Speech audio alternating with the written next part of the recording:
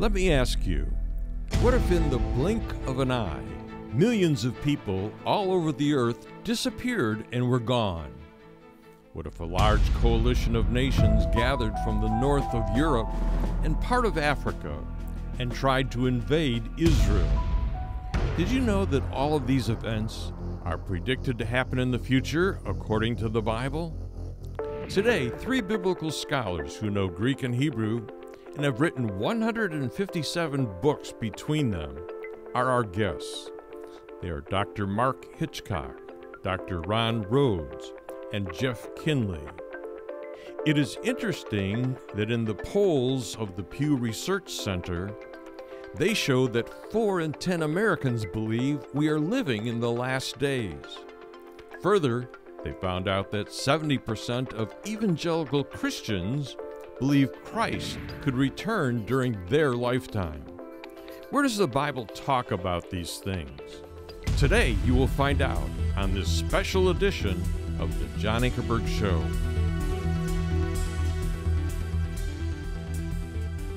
Welcome to our program. I'm John Ankerberg, and I've got 3 of the best biblical scholars in our country on biblical prophecy with us today. They are Dr. Mark Hitchcock, Jeff Kinley, and Dr. Ron Rhodes. And they have written, between the 3 of them, 157 books on biblical prophecy. And they also went to schools where they were actually made to, for their degrees, take Hebrew and Greek and not just kind of gloss over it, but you actually had to learn it, be able to say it, and be able to do it on tests. And so that's the guys that we got sitting across from me. Scholars that have written 157 books, which is really hard for me to believe, and they're all good ones. And again, I want to start with a Pew statistic today, and then I want to jump off of what Americans are saying into what the Bible is saying. And we're actually going to do a quick outline of the book of Revelation. If you've never heard that, there are specific things I want the guys to talk about. We could actually do 8 programs on the book of Revelation. We're not going to do the whole thing, but I want to talk about, according to the Pew Research Center guys, 4 in 10 U.S. adults believe humanity is living in the end times. Now, this isn't just church people. This is right straight across America. People that go to church, people that don't go to church. They believe we're living in this thing called the end times. I want to hook up their thoughts of the end times with what the Bible says about end times. And I want to talk about what God thinks about the end times and why Americans that don't even go to church, in their heart, have a feeling we're in the end times, something's going to happen, something's wrong in our country. Is America coming to the end as a nation?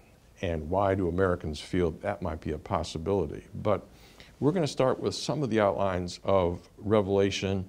And Ron, I want to come to you because there's a quick outline given in 119 of the first chapter of Revelation, and tell us what it is. Well, that's right. If you're going to study the book of Revelation, let's look at the mini outline that Revelation itself provides for us. God tells John, "Write therefore the things that you have seen, the things that are, and the things that will happen after this."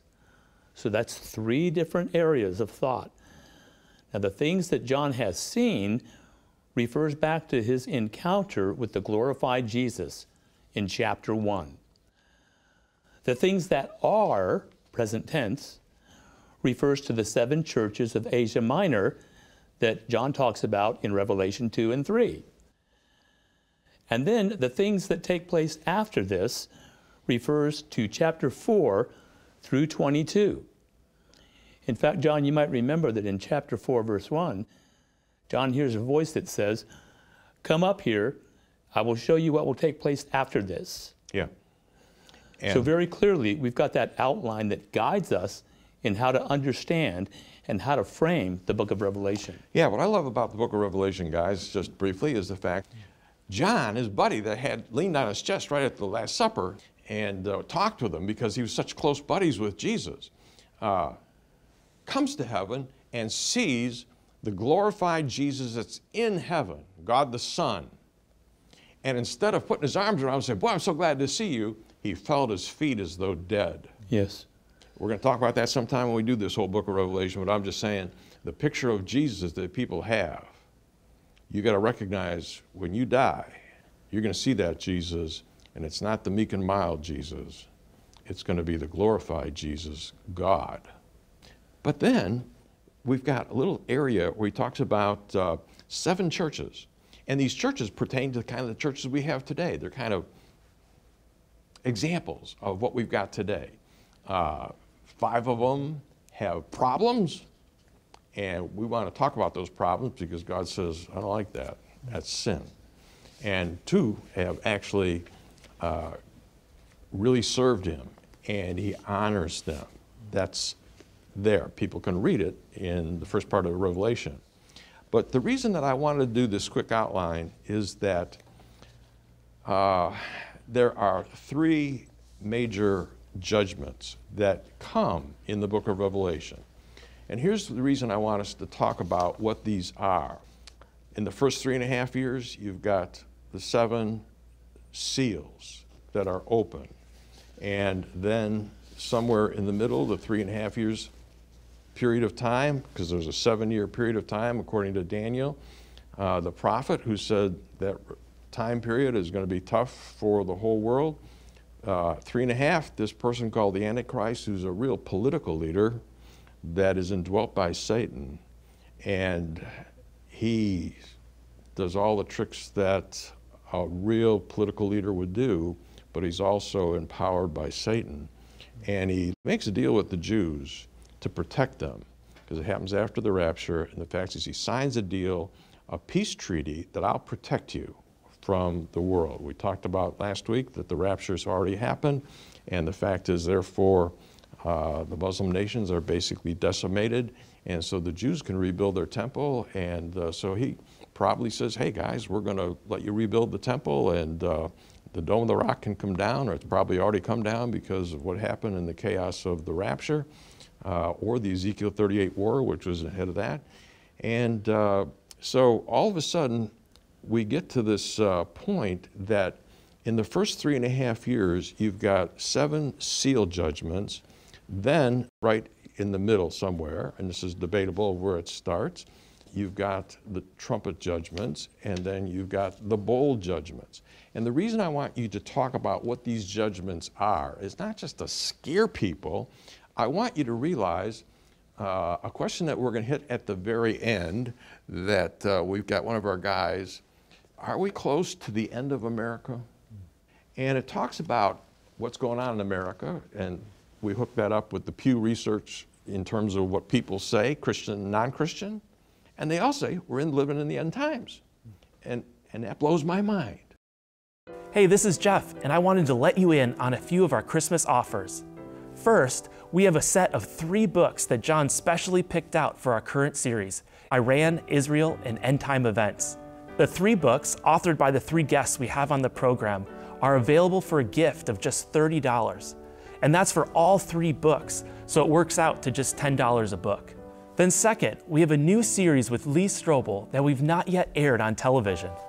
In it, Lee and John explore the historical evidence for the events surrounding Jesus' birth, and they share what it means for us today. This 4-program series, Who is the Baby in the Manger, is available either on Blu-ray DVD or as a digital download. To access these Christmas offers, just head to the link in the description. And from everyone here at the John Ankerberg Show, we wish you and your families a Merry Christmas. But I want to talk about it from God's point of view, is if we are in the end times, why are we in the end times? What did we do to get in the end times? And I think we all realize that America has changed. Even since I was a kid living in Chicago. When I was in 8th grade, I used to take the bus down to the L tracks and the L tracks all the way downtown.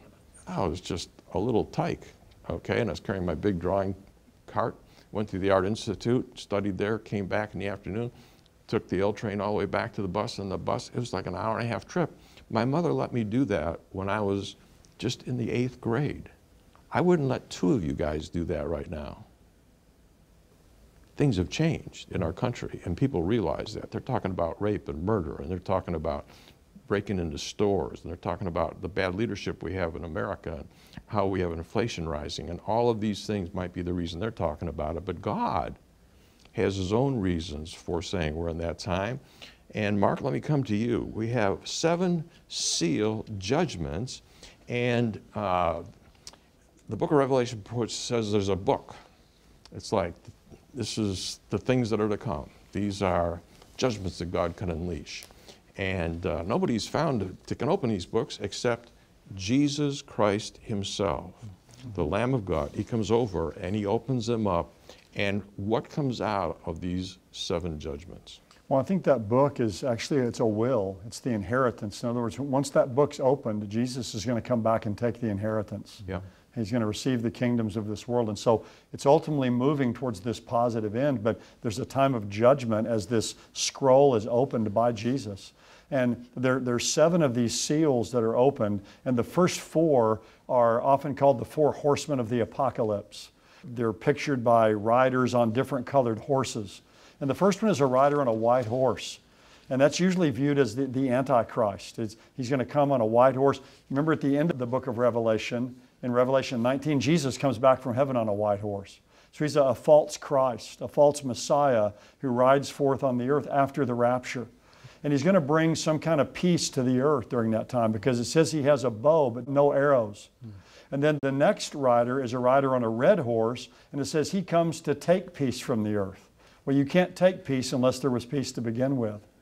So the second rider, this red horse, is going to be the outbreak of wars in the world. What Jesus said in Matthew 24 when he talked about wars and rumors of wars, nation against nation, kingdom against kingdom. And then, of course, warfare often leads to famine. You have a rider on a black horse, and this black horse speaks of the famine that's going to engulf the earth during that time. And then there's the fourth horseman is a rider on a pale horse. The color there, the Greek word is chloros. It's kind of a sickly green color of a decomposing corpse. And it pictures there in that one judgment, this fourth seal, 25% of the people in the world will die. 1/4 of the earth. Yeah, because even if you start off with war, you got people dying there. Right. If you have famine, you have some more people dying, and then apparently you have big time people dying as a result of what's happened. Keep on going. By the way, in that fourth judgment, one of the things that is the cause of that is plagues or pandemics. Yep. And so we see that on the rise. And we've already gone through a big pandemic worldwide, and right. we're talking more of that kind of thing. So this is a foreshadow of that. The fifth seal is martyrs, believers who will be killed. So after the rapture takes place, everybody left behind on earth will be unbelievers. But through the preaching of the gospel and through books that have been left behind and sermons and messages people have heard, many people after the rapture will come to faith in Jesus. That's part of the good news. Hopefully this tape, yeah. Yeah, that's right. That's part of the good news, that there's going to be great revival during the Great Tribulation period. Many people will come to faith in Jesus. But they'll be martyred. They're going to be martyred. And that's called the judgment there, I think, because when these people are killed, that's going to increase the judgment on those who've killed them, who've taken their lives. Well, we've seen some horrible things happen to believers. We're starting to see some anti-Christian sentiment come our direction. Sure. Because in terms of us holding Jesus' ethical program, the world of our day does not hold to what Jesus said, no adultery and all kinds of things. And the fact is, we've just bypassed that. The statistics all show it, and our people know it. There's persecution in many parts of the world today. And in America, we're beginning to experience what I call low grade or kind of soft persecution. It's going to escalate. And after the rapture takes place, it's going to really be accelerated. And then the sixth seal is cosmic disturbances. It's going to be, the moon's going to turn to blood, the sun's going to lose its light, asteroids are going to come down and hit the earth. I mean, it's going to be a terrible time of judgment really from above. And then after that sixth seal is opened, there's kind of a parenthesis there in the book of Revelation in chapter 7, where he pictures a number of people you can't even count who are going to be saved. 144,000 Jewish men, evangelists, will come to Jesus during that time. And then finally, when we get to chapter 8 of Revelation, the beginning of that chapter, that's then when the seventh seal is opened. So there's kind of a parenthesis or kind of a pause between the sixth seal and the opening of that seventh seal. And then the seventh seal, when it's opened, then contains 7 trumpet judgments. So you think you're at the end here with this seventh seal, but the seventh seal now unveils a series of 7 more judgments. Yeah, let me just come in here too. And between every one of these judgments, you know, the seals, if you think of old scrolls that were important to dictators and rulers in the old world, say Roman Empire, those seals were bound up and they were stamped. So you had some information, and the emperor said, nobody open this, stamp it, and then stamp it. And so you had 7 of these scrolls that were closed and sealed. And that's the kind of thing that Jesus was opening. Each one of these things that had information, the seal was broken by Jesus, and out came these judgments. Now, I also want to throw in a word here. Ron, the fact is, after every one of these judgments happened, there was a pause. Yes. And the Bible says that a lot of people came to Christ, but the Bible more emphatically says there were a lot of people that turned against God and hardened their heart. And I can see why people would turn to God, but I don't get this idea of people hardening their heart against God. I think that one of the things we're going to see in the tribulation period is calloused hearts. You know, when you rake the lawn, your hand gets calluses and it becomes insensitive to pain. Well, likewise, the human heart can become calloused and insensitive to the things of the Spirit. I think that's going to hit at a pandemic level during the tribulation period. But let's not forget that Satan is the god of this world. And one of the things that Satan does is he blinds the minds of unbelievers. He doesn't want people coming to Christ during the tribulation period. But I like what you said. There's a period of time between each of these judgments.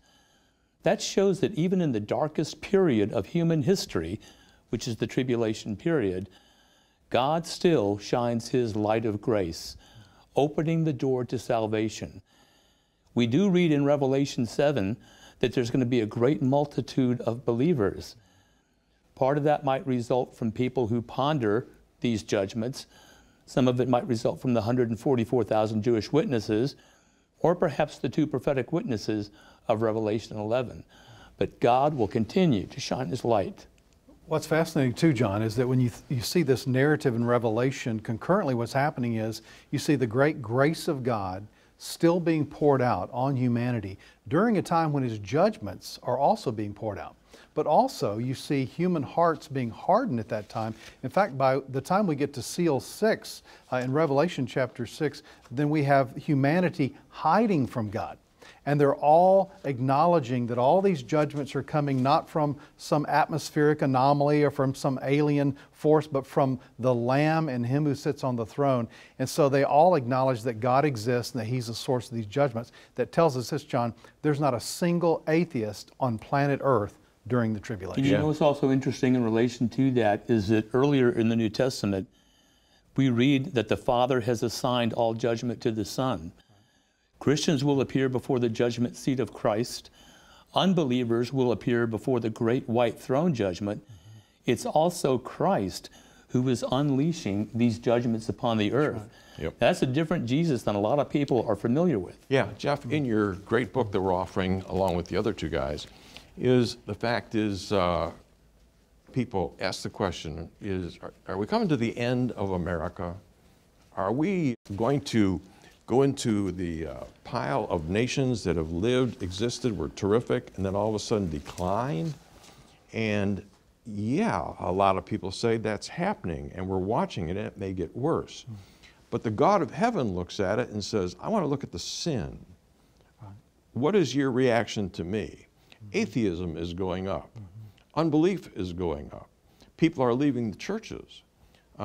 People that say they're Christians aren't even reading their Bible, according to Pew Research. And God looks at all of this and then looks at our sin. And it's interesting that all 3 of you guys in your books, you know, we got 157 books here, And I've gone through these books, and the fact is all three of you say that there comes a point in all of the nations of history where they're coming toward a line where the God of history looks and says, you know, you started out great and you had maybe even good morals and you treated the Jews halfway correctly, and then you passed a point where God says, you passed into judgment, where I get into the judging of destroying nations. And what we're going to be talking about is, have we passed the line? Are we in the area where God could judge America? All three of you say, we're way past the line where God should have judged our nation. Now, we're out of time this week. We're going to pick up Revelation next week with these judgments, but I want to end with a good word. People that go into the book of Revelation, you'll find out that the rapture's taken place, and the fact is, so believers are gone. So unbelievers are left, but the Word of God is still left, and tapes like this and books and all kinds of things, plus God himself brings in witnesses to talk about the gospel, and people get saved.